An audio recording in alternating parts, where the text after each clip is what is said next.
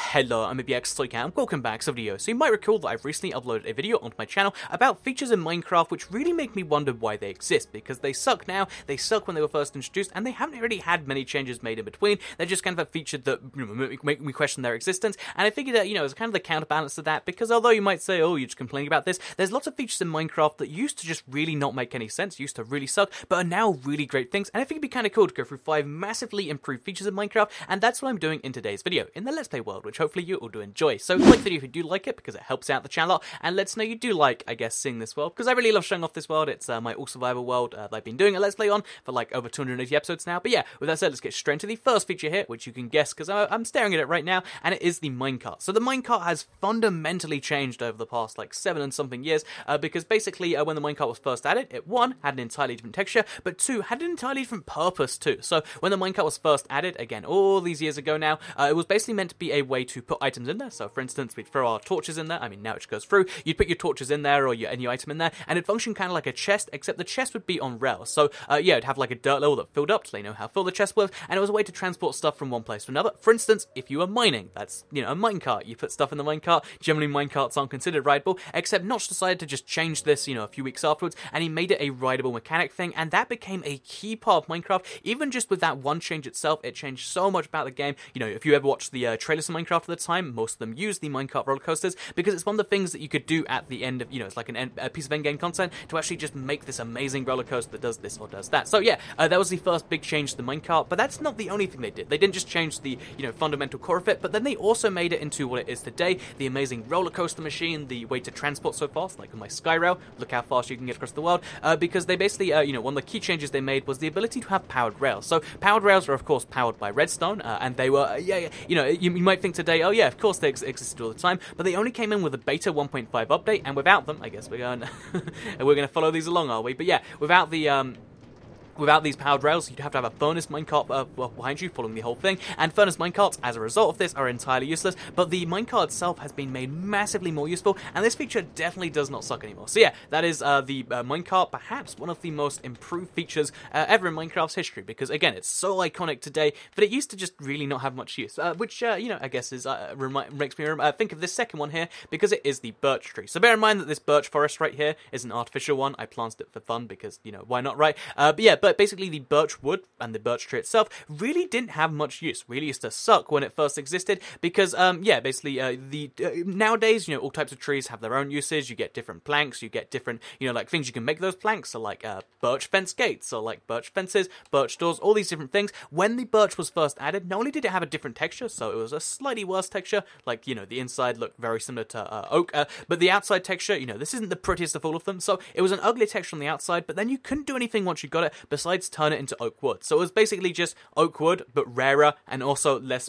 I mean, in my opinion, worse looking. Like, most of the time you're going to use oak wood as a wood rather than birch wood, and it just made it one of these blocks that had pretty much no use. Like, it makes a forest feel better, because, oh, look, every now and then there's a birch, but realistically it was just it was one of those things that like had some flavor, but didn't actually add anything to the game, until they decided to, again, over the course of many updates, they improved the texture. Then they made it so you can make birch planks, which we can do right now. Look at that. Now we've got like these brand new things. Those birch planks can now make, all these different things, birch bolts, birch doors, birch, fences and all that sort of stuff. We can make all these things of birch now, and it basically has gone from, again, being a random bit of flavor to being a generally useful building block that a lot of people do like to use, because it's a really brightly colored wood, which is of course pretty handy. So yeah, birch planks and birch wood in general went from being one of the most pointless features to being a pretty useful one. Do you see the blaze just this fair? But yeah, with that said, let's move on to the third feature here. You probably guessed it, because we're here right now. It is the Nether. So the Nether is a feature that, when you picture it now, you picture all the things that do exist. But bear in mind, even when Minecraft console first came out 4 years ago, so 1.6 beta,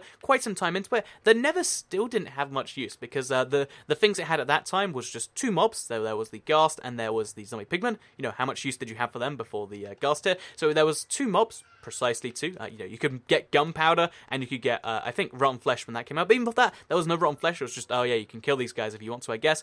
So yeah, it was just an opportunity to get yourself some gunpowder and some netherrack, and then sometimes some glowstone. Those were your opportunities, in the Nether.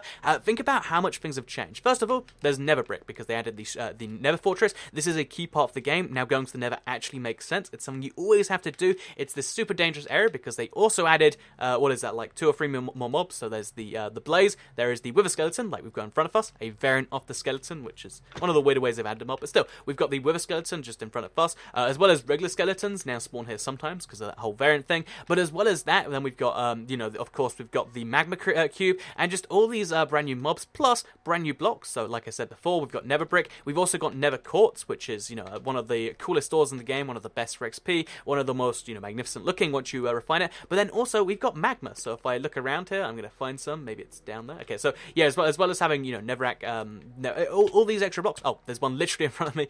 Here is a magma block right there. As you can see, this block just looks amazing. And basically, when it comes to nether changes, I really should not have done that. When it comes to nether changes, the nether has gone from being something you went to maybe get glowstone. Like, that was all my friends used to use it for. I went there once because the very first time I played Minecraft, I wasn't familiar with the nether. My friend was just like, oh yeah, you've got obsidian, we can use that to make a portal. I went through and I was just kind of underwhelmed by this place where everything just exploded and there wasn't really any purpose to it. But nowadays you go into the nether and there's a billion different things. There's brewing, there's some of the best blocks in the game, there's some of the hardest mobs with some of the best XP rates, by the way. Blazes and wither skeletons both give you double. There's all these different things you can find here, and it just makes you question, like, why did people come here before? So let's hop up here and move on to the 4th feature, which is better now, which goes pretty well with the nether actually, because it is the golden apple. So you might think the golden apple has always been amazing, and it's always been the best food in the game, or one of the best food.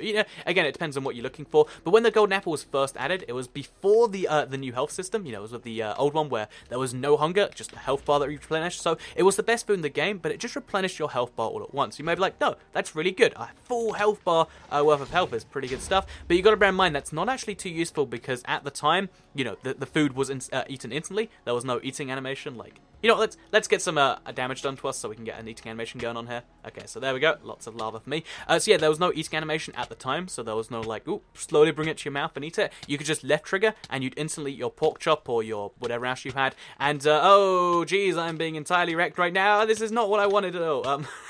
Okay, so now we can definitely eat. So okay, there we go.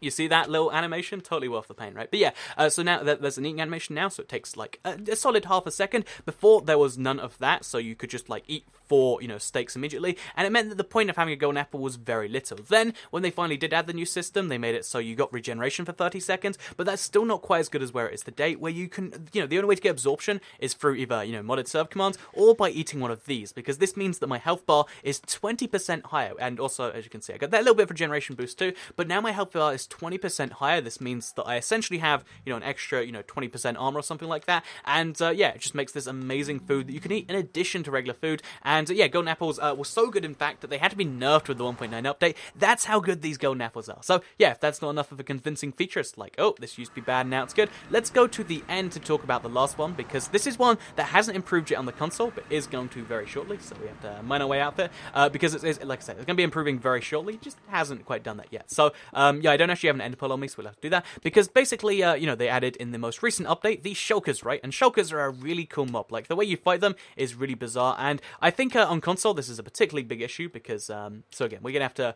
just kill one of these guys. Hey, I'm sorry, buddy, but I just need your ender pearls, and then we're gonna stack ourselves into one of those things and make this happen. It's been a while since I've done this, actually. Like, since the update came out, I haven't really gone back to the end cities. I probably should. I haven't. So yeah, let's place that. We'll go to the safest one, which looks like it might be over there. Actually, yeah, it's probably this one over here. We'll stack into it, and we'll go see the shulkers, because shulkers, again, like I said, amazingly cool mob. I'm sure you've all seen them. They, they teleport from place to place. They really challenge you in a bunch of ways. However, the thing about them that's not quite so exciting, so we should be like, okay, wait, we got 3 ender pearls. We can't mess this up, right? There we go, perfect. So, as you can see, here's me in my End City, where apparently I spawned right up here. And here you can see Shulker, super cool mob. They make you float. No other mob challenges you by literally making you like fly into the sky, right? However, the thing about the Shulkers that makes them less interesting is the fact that you kill them once, then they don't respawn. I mean, again, on the PC they do, I believe, but you know, as far as I understand it, they naturally spawn, and that's about it.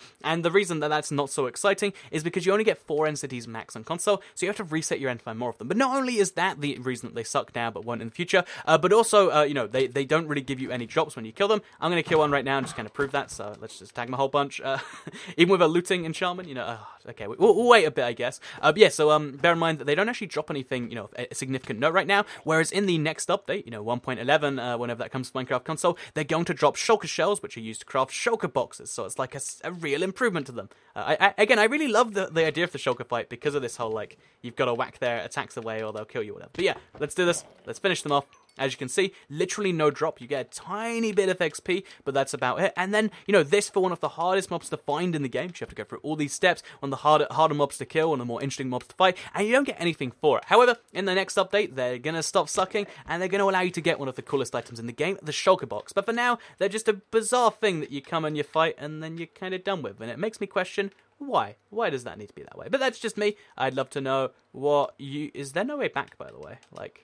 I still don't know how I actually properly ended up here. But yeah, let me know what you think about all of these in the comments down below. Do you have one that you really liked that I missed out and you're like, no, but this used to be bad and now it's great? I'd love to hear it. Otherwise, I hope you did enjoy this video. Like it if you liked it. Share if you really liked it, and subscribe if you're new around here, because I make videos like this one every single day on my channel about all sorts of things in Minecraft, and if you subscribe, you'll see them dead in your homepage. Also, every single Monday, I do a Let's Play on this world if you want to check more of that out. That's a thing you can do. Anyway, thank you very much for watching. I'll see you all next time. Goodbye.